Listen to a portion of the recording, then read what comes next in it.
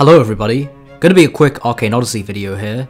I got this rare spell scroll, which lets you learn a new rare type of spell for your magic. I'll show you quickly how you can actually get it yourself. As you can see, the description reads, a scroll containing instructions on how to use the rare spell called Pulsar. Pulsar fires a pulsating blast of magic, dealing damage as it moves through the air. The cool thing about this is you can use it on any magic type. I use snow magic, so when I use it, it lets me create a Pulsar spell, so long as I have over 160 magic level.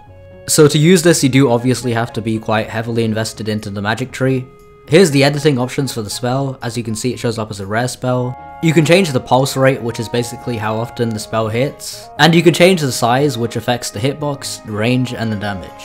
So this is what the spell looks like. You basically throw this ball, which does damage over time to enemies standing in the area. It's pretty good in the right situations as an AoE spell. So the way that you get this spell is actually pretty simple.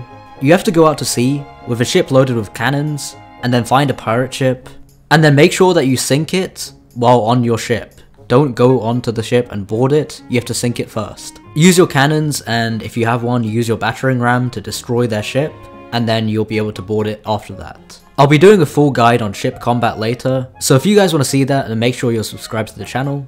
But the most important thing in ship combat, in my mind, is to make sure that you're approaching your angles properly.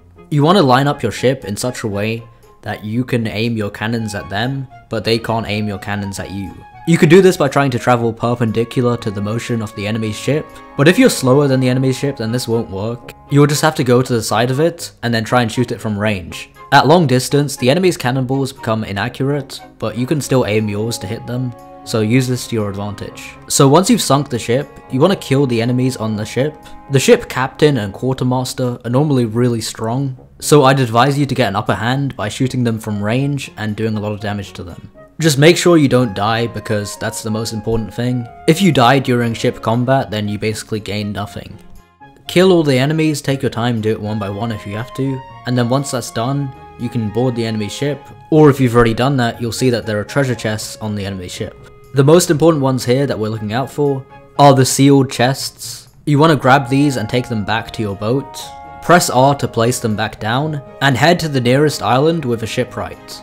Once you reach there, you can bring the sealed chests one by one to the shipwright, and when you turn them in, there will be a small chance of you getting the same spell scroll that I got. You'll also get a ton of doubloons and other materials too, and in my opinion, the ship combat in this game is the most fun part about it, so I recommend you guys to go and sink down these ships and turn in the sealed chests. Okay, that's everything for this video. If you guys have any ideas for what you want me to cover in the future, let me know in the comment section down below. Thank you and peace out.